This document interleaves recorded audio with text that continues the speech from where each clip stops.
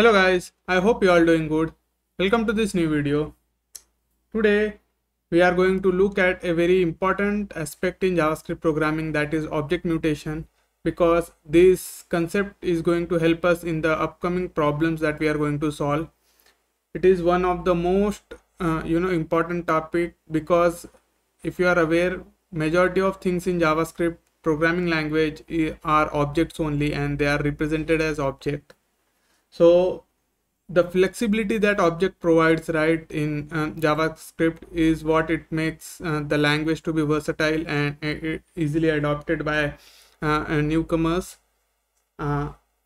Because of this flexibility, the objects are considered as boon as well as curse, because it can be easily modified, we can easily access, we can make a good use of it, but also it can be easily modified by other aspects in the programming, and it's very difficult to trace what has resulted in the mutation.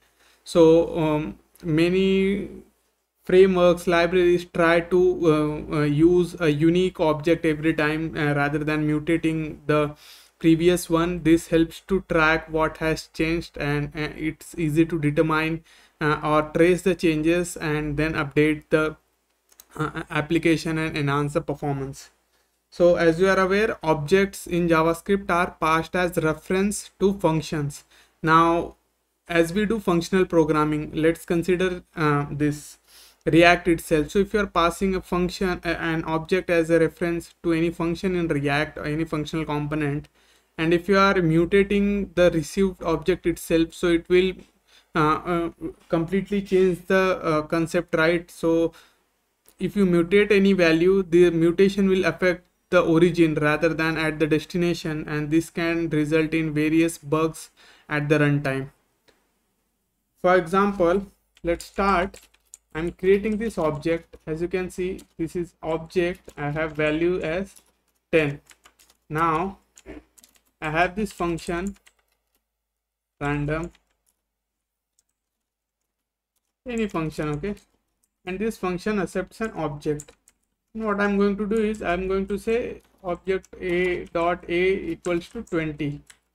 Now if I invoke this function and pass object to it as a parameter, and later if I print this object, you will see that the function was able to mutate it. If I print it,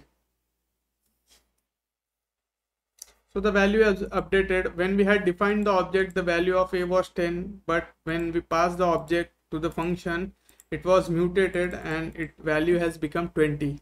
Now one way to avoid this is wrap this in curly braces and spread the object so that a new instance of it will be passed to the function. That way a new copy of the object will be passed, so it will help in preventing the mutation at the source. Now this is the one way, but when you are dealing with the objects at a large scale, right, let's say you are handling a state management in React with Redux or anything else, so in that case, if you want to prevent the mutation, it is very difficult, because every time if you send a new instance of this object, the library, the Redux or any state management library will not be able to determine what has changed, because this is creating a fresh instance of the object. So that may result in frequent updates in the component, because it will treat it as a new object every time it receives that. So one way to solve that is, there is one library introduced called immer.js. In the upcoming videos, I'm going to solve a problem around immer.js, where we are going to implement the library. We'll see how we can create something similar, but for now in this video what we are going to do is we are going to learn how we can restrict the mutation of the objects, because this is going to help us in the upcoming videos.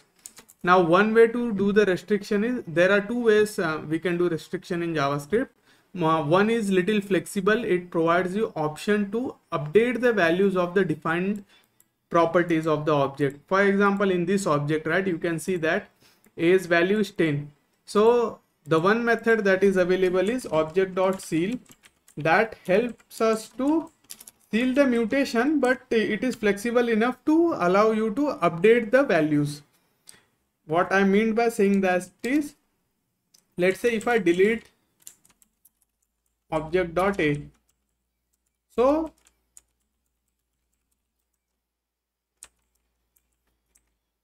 this won't affect because the object is sealed. The mutation of deleting the property won't take place. But on the other hand, if I just update the value of the existing defined properties, okay, I cannot define a new property also. Let's say if I do object.b equals to 20, and here I am printing the complete object. So you will see that the b won't be defined, but a's value will be updated to 15. So all we can do is we can update the value of the existing defined properties. We cannot define new property. We cannot delete the defined properties. So that's what object.seal does. This is the static method which is provided by JavaScript language. You can use it. Now, what if we have a nested object over here? Let's say b is there and b holds the value c of 20.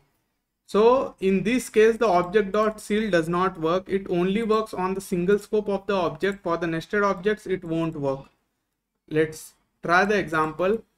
So for example, let's say if I add object.b.d equals to 30, and if I print this, you will see that d will be added as a new property under the b.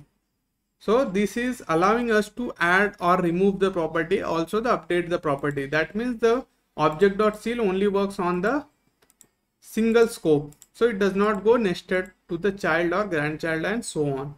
So one way you can fix this is by defining a custom function that can recursively seal. So deep seal, and this will take the object.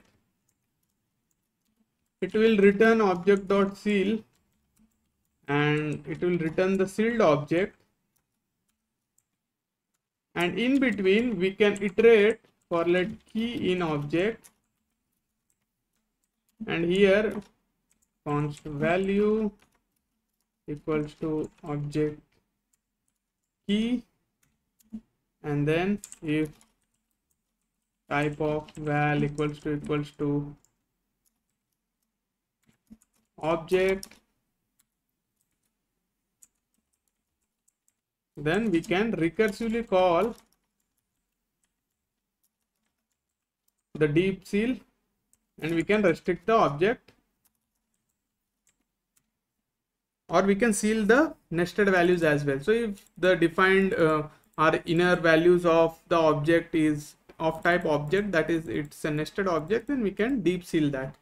So now if I deep seal this,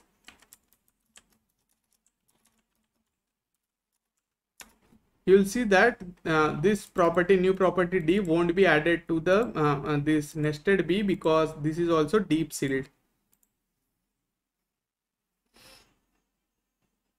Okay, so this is deep sealed. Now this is how you can do the deep sealing. Now let's say you don't want to allow the updating of existing keys that has been defined. So in that case, what you can use is you can use deep freeze.